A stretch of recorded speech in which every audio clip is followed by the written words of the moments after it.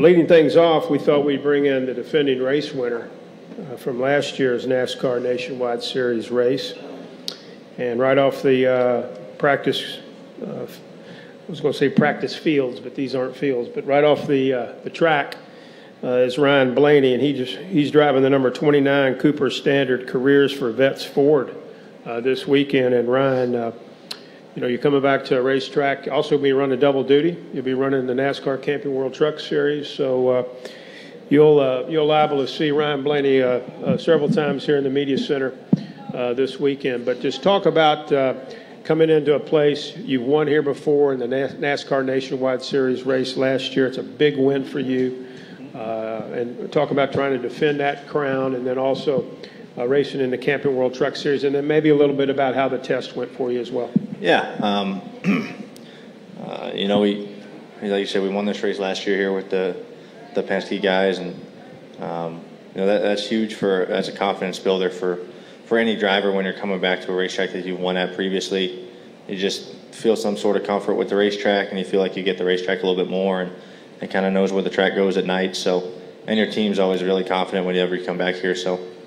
We've had really good runs in both series, in Nationwide and Truck here. Last year we had a really good shot at the win, and unfortunately I got put in the wall, and that kind of didn't make that happen. But I've always been a big fan of Kentucky. I've loved it ever since I came here in 2012. So really excited to be back, and practice went pretty good today in our Nationwide car.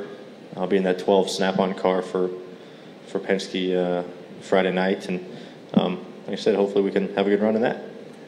Very good, and we'll take some questions for Ryan Blaney. If you have a question, raise your hand. We'll get to you. Got a wireless out here. Anybody have a question for Ryan? Want to talk about the test or anything that's going on in his season right now? Anybody? Right here, Tom from Cincinnati.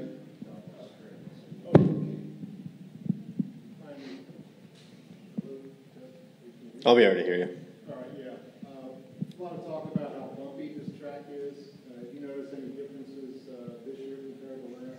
Yeah, the corners and everything like that are pretty much the same as far as bumps, but I'm not sure what they did at the start-finish line, if they tried to reseal it or do something to that, but it's really rough over the start-finish line now for some reason.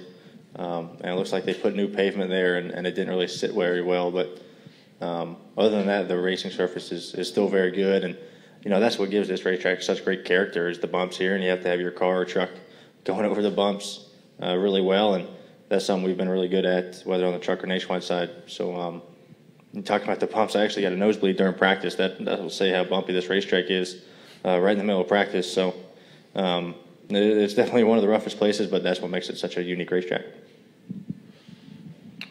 Other questions?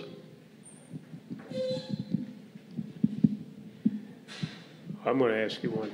Talking about the character of the racetrack and so forth. Every track is different that you guys race at. So how do you simulate something like coming to a place like this, or do you just get out there and try to get after it? I mean, how are you able to get this track in your wheelhouse, so to speak? It's really tough. This is definitely the roughest place we go.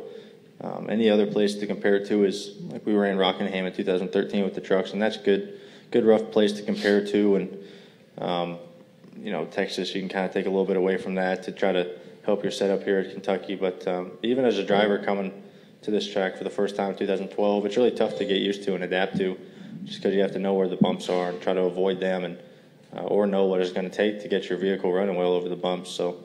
Like I said, that's just what makes it such a great racetrack and such a fun character, and you always see great racing. We got 3 lanes we can run on, and you'll see us all over the racetrack. So that's what makes it such a fun race. And also, since you are running the double, being a young person like you are, I know for people like Kyle Busch, Keselowski, and others, sometimes that's old hat. But for a person like you that's coming up in the sport, how challenging is that to be in the Nationwide Series car today? Tomorrow you have to, get in that Camping World Truck Series vehicle. How difficult is that to be able to balance going back and forth? It can be difficult, but drivers always talk about track time and seat time, and We'll want as many laps as we can over the course of a weekend, and that's what I think makes Kyle Busch or Brad so good, is because they have so many laps under their belt. Because they'll run, sometimes they'll run triple headers, and they'll run 500 laps or 600 laps a weekend, and that's just time on the racetrack, and what it's going to do. So I love double headers, or I love double duty. I like racing twice a weekend, and it's always cool to go race with the Penske guys along with this BKR team. So I love doing it, and I wish I could do more of it. I think the last doubleheader I had was at Kansas when we ran the truck and cup car. So I like doing them, and it really prepares you for that second race. You can take a lot away from. I'll take a lot away from the truck race tomorrow night and apply it to that nationwide car. So there's a bunch of benefits when you do that. Good deal. Question right over here, Adam. Coming back to a track where you've won, you had success here last year. How's that going to translate for both races, having that confidence of being a winner even into the truck series tomorrow? Yeah, like I said earlier, it's a big confidence booster for the driver, for the teams, knowing that you've had good success here. And, fortunately, we got the nationwide win last year, and we had a really good shot at the truck win last year.